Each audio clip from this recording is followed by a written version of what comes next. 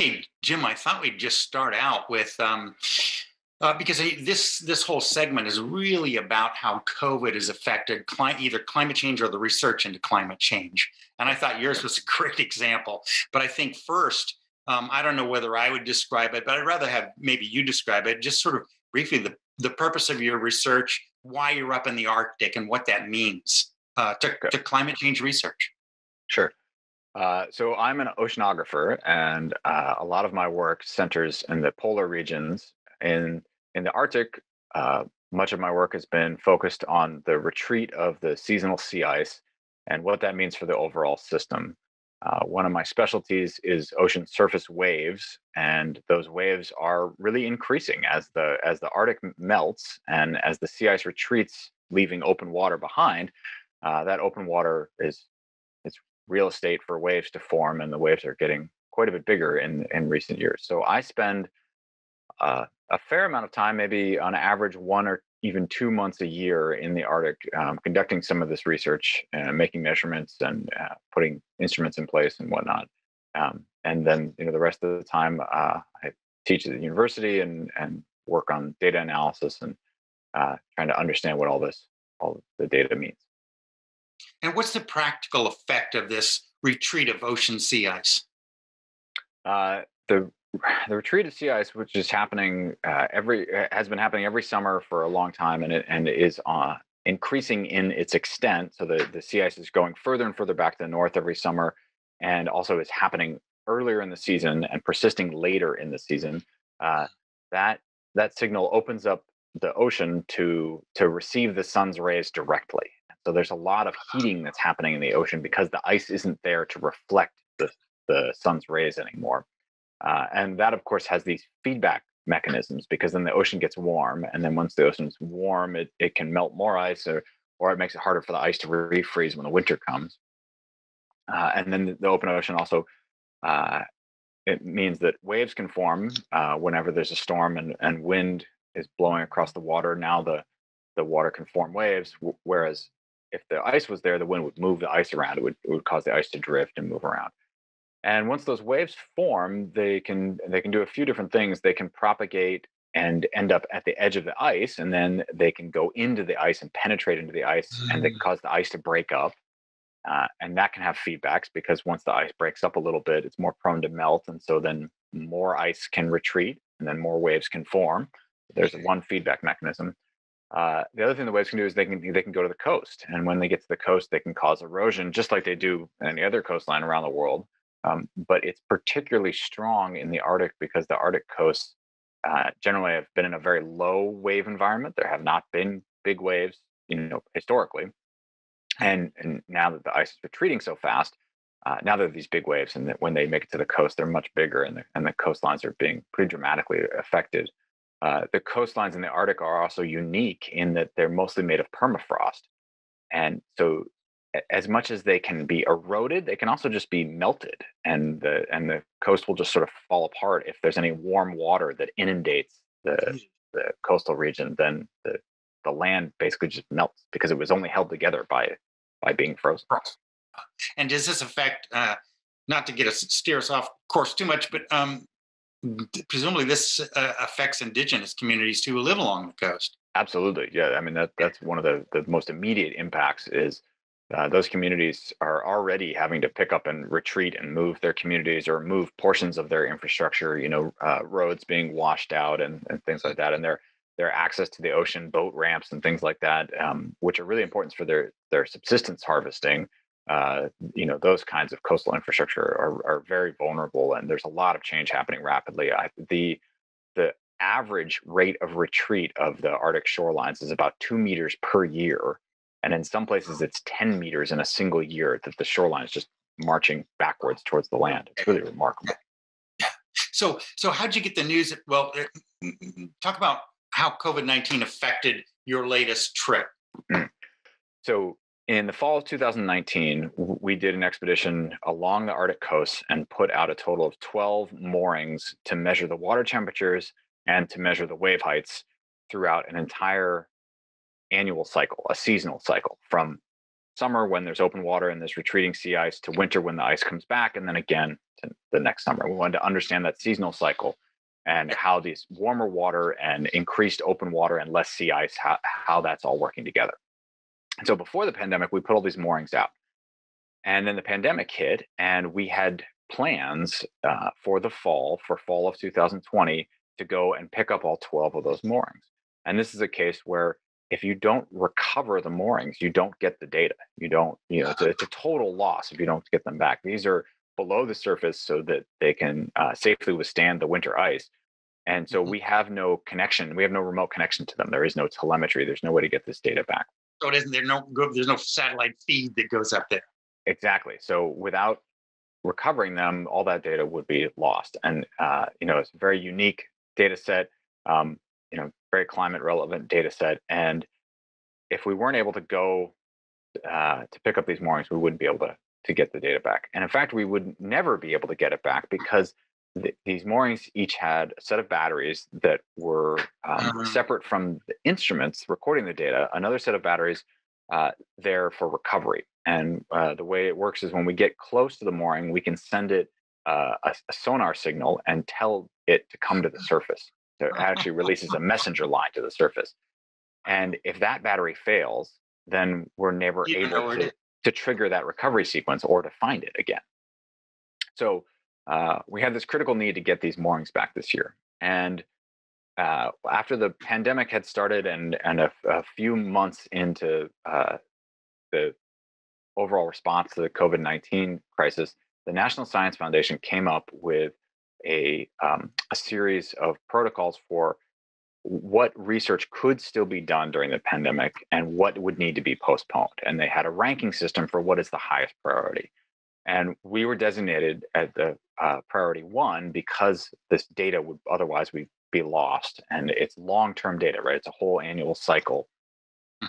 And so that allowed us to begin the process of trying to plan how we would do this research during COVID. It didn't mean it would just automatically, we'd get to be able to do it, to go get the moorings.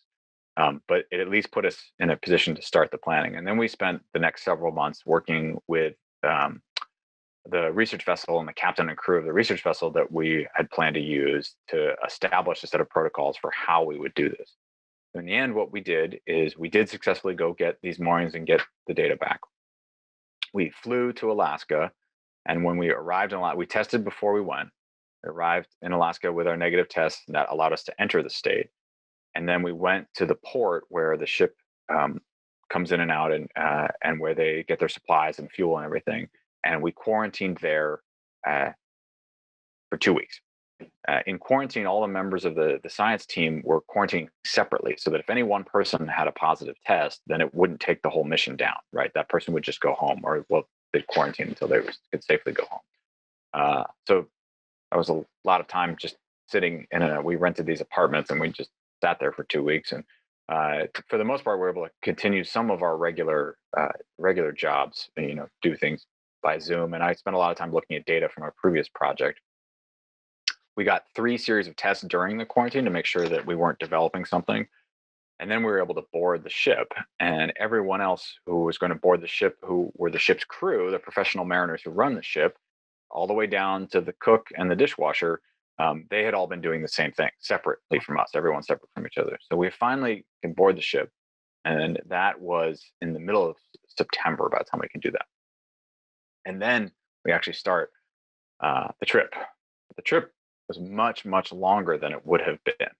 Normally, we would use the port of Nome, Alaska, and that's in the Bering Strait, and it's the furthest north that a large ship can come into port. It's the furthest north deep water port in the state of Alaska, where you can get fuel and food and provisions and everything. And Nome had closed this year during the pandemic because they didn't want to introduce COVID-19 to that community. In the end, they did have a few cases. There is air travel to Nome, and they were being very careful, but they still had a few cases. But they asked us specifically, not to use the port, not to come. So we had to honor that.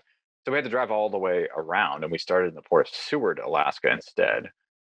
This added 10 days onto the front of the trip going around, and added another 10 days onto the back end of the trip. So in the end, the the way to just encapsulate it is in the number of days. This was originally planned before the pandemic to be an 18-day trip. In the end, it was a 50-day trip with all the quarantine and the extra transit, all this extra time. So it really turned into a much, much longer expedition. Are there any other ways in which COVID is affecting other research you plan to do? I think you mentioned something about studying hurricanes on the East Coast. Mm-hmm. Yeah, I've had several projects postponed, and in the end, the decision to postpone was largely made as to whether there was already equipment that was deployed and collecting data that would be, critical data that would be lost if we weren't able to go out. And if that wasn't the case, if anything could be postponed, then the guidance was to postpone it. So we have a project that was supposed to be this year that was studying the hurricanes arriving on the East Coast. And of course, it was a really dramatic hurricane season, right? We made it all the way through the alphabet very quickly. A lot of activity. At times, there were 3 or even 4 systems, 3 or 4 storms moving and swirling around out there. And it was a very active season. And so it would have been a great one to study. And there's a clear need to understand how the warming climate is really driving these really active hurricane seasons, and where and how they make landfall, and to understand all of that. But we had to postpone that entire project because it was a new start. So it wasn't something that we had already put out equipment, already had a data record started, and so we just moved the whole thing to the right a year. We'll get started next year, and next year might not be. Every hurricane season is different. I think the overall trend is that it will be a very active hurricane season again next year, but it could be quite different.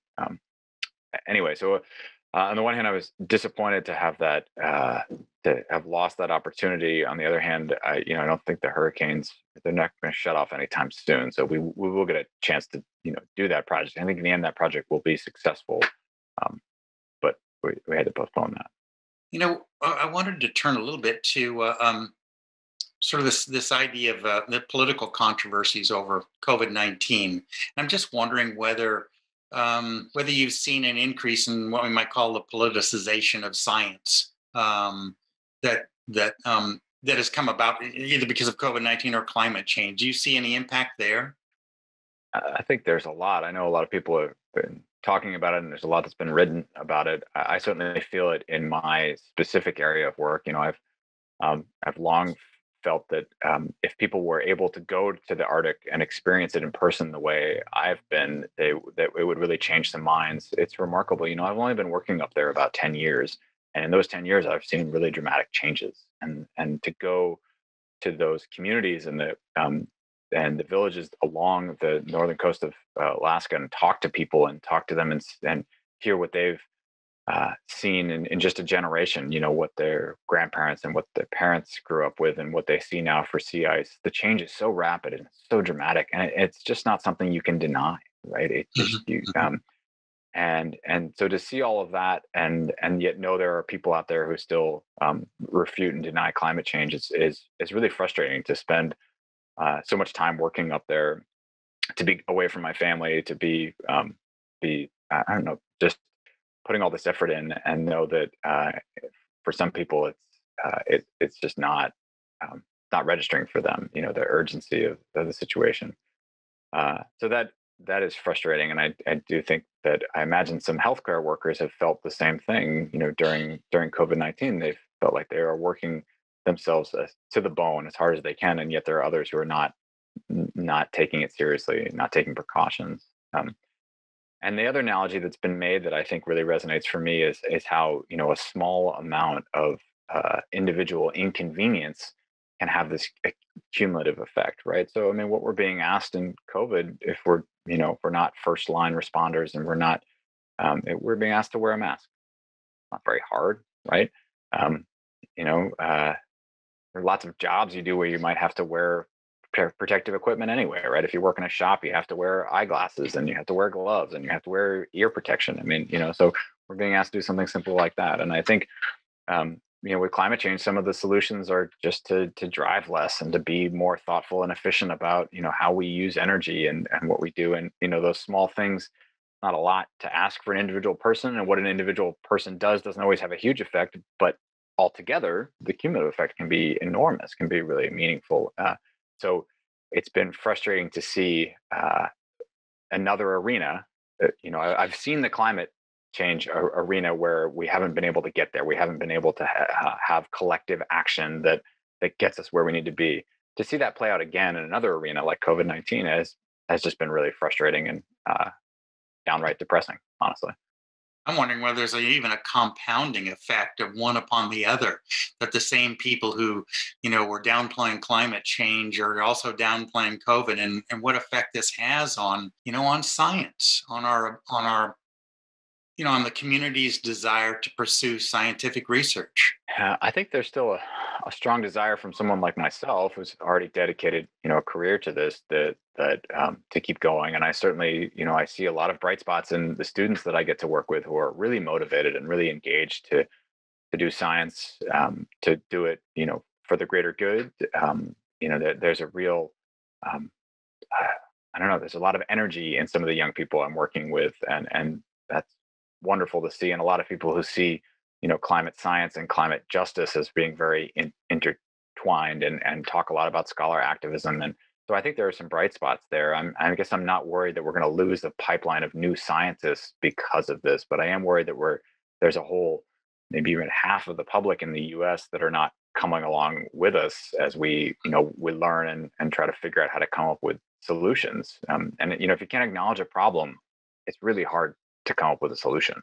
That's sort of the first part, right? Is just to say we have a problem here, and then you start trying to figure out how to solve it. So that I agree. It just it gives one sort of a lot of concern for the future, for where we go from here. Are there any, I hate to even bring this up, but are there any bright spots here? I was talking to a scientist, an oceanographer in Hawaii, um, and what they were saying was they've noticed that some of the tourist spots where people used to go snorkeling a lot, all of a sudden have really come back. There's fish in the sea and the reefs. Are there any, and other people say, well, we haven't been driving as much, so there's less, pollution. Is that a fantasy, or are those real? No, those things are real, and I think they are playing out at the local level very dramatically. In some cases, less noise pollution, less air pollution, less activity and displacing wildlife and those things. And it's great. I think it's going to take a little while before we know just how long the effect stays after. If we go back to business as usual once the vaccines are all rolled out, let's say, I hesitate to even guess, but let's say mid 2021, much of the U.S. population is vaccinated and business as usual is back up and running. I don't know if we'll see long-term benefits from in sort of the overall environmental space and the climate system from having this brief pause in human activity, or this brief slowdown in human activity. It's unlikely. I mean, that the problem that we've created, the greenhouse gases, the carbon that's in the atmosphere. I mean, it's taken us so long to do that. It's been such well over 100 years of that accumulating that 1 year of slowing down a little bit is unfortunately not appreciable in that. I know people are studying this, and it is nice to see some little rebounds here and there, but I don't think that in and of itself is going to be appreciable. I do think there are some other bright spots, just in terms of this has caused a lot of us to slow down a little bit, and to spend time closer to home, to spend more time with our families, to reconsider when and why we travel and how much we travel. Air travel definitely is a big contributor. You put a lot of carbon in the atmosphere that way. I still travel by air a lot. I am definitely guilty as many others are in terms of my air travel. But to realize that you can do an interview like this and you can go to other meetings, remotely, I think that I hope that will persist, that we will do a bit more of that, and we'll just make some sort of wiser choices, or prioritize when we actually travel and when we do not, and we're just more efficient with how we do things. And some of the actual field work that we just did and had this really long trip, I think it's forced us to think a little bit more about how can we most efficiently do that. The climate data that has been able to keep going during the pandemic, the data, there's so many data records out there that are really precious in terms of understanding the climate system because they're long-term records that keep going. And the ones that have been the easiest to maintain and keep going are the ones that are most automated during this time of the pandemic, where it's hard to send people to sea to replace a mooring, and it's hard to send people to these remote regions to make measurements. The ones where automated systems are in place that are basically robots, and in my arena, we work with ocean robots a lot, and we've been working on developing them and improving them for many years now. And there's been a lot of progress, and I do see a real role for autonomy and autonomous platforms and robotics to make it has made a big difference this year and make a big difference going forward in how we sample the Earth system and sample the climate. And so this moment where we're really restricted has been a moment for those systems to shine. And there's a lot of data that we've still been able to collect because of these autonomous systems. And um, I guess that's been a bright point. So in a way, it sounds like because of, I don't want to overstate what you're saying, but almost because of the limitations that COVID has imposed on us, we see perhaps ways to do research that actually will lower our impact on climate change, on pollution. Um, Oh, interesting. yeah, that's definitely true. It is one of the ironies. It's not lost on me that in order to do some of this climate research, we have to burn fossil fuel, and we have to that is how we get to some of these remote locations. In some cases it just has to be done, and I think of the analogy in the medical profession where sometimes you need to take a pinprick to get some blood to get the information you need to know what's happening with the patient, and so you have done a very small and temporary amount of harm in order to do good, to have to have the information you need. And so I hope that the research is the way we do the field work is in that category, but it is a concern, and we do look for ways to make our field work as low impact as possible. And I agree. This moment is encouraging us to think even harder about how to do that, and it's forcing us to do it. Right, the necessity being the mother of invention. We are inventing some novel ways to get this data this year when we otherwise the option would have been to not get the data at all. Yeah. Yeah. You talked about, and you touched on a little earlier about the sort of the push and pull between individual and communal risk and responsibility. Have you thought any more about that? Certainly thought a lot about how people make those decisions. For this trip we went on, I was the chief scientist, and so I'm in the leadership role, helping put together a protocol for here's how we're going to do things, and then explaining to people, here's the program, and explaining it in a way that made it clear that these are requirements, but also this is the reason that we're doing it, and that's pretty easy to do on a smaller scale. Where there were a total of 30 people on board that ship, and explaining to them that these are the requirements, this is how we're going to do it. It's their job, and so that was relatively easy to do, but it still was a responsibility to figure out what the protocols are.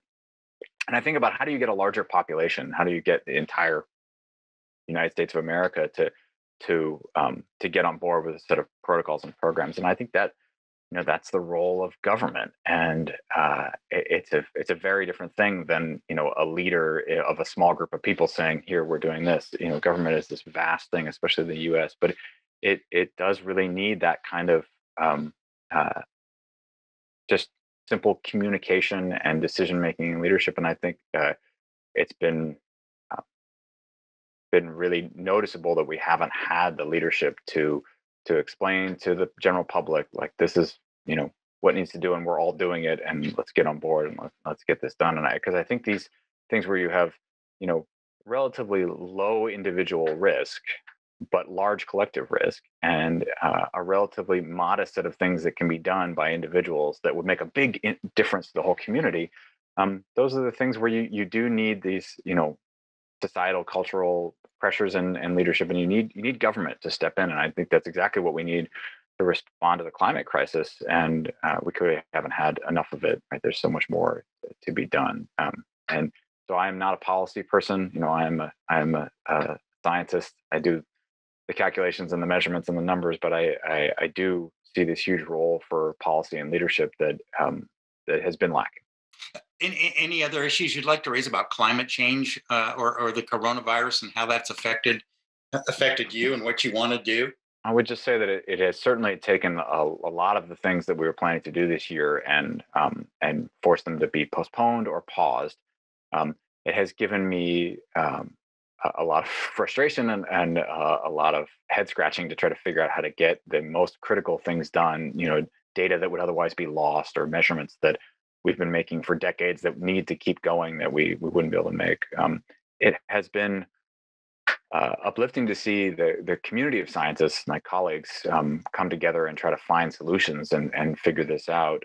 There is separate from the Arctic work we've been discussing, there's a research station that's in the middle of the North Pacific that has been there since World War II. It was originally a weather station, a weather ship to help with all of the aviation that was happening in World War II. And it's one of the longer records we have in the ocean.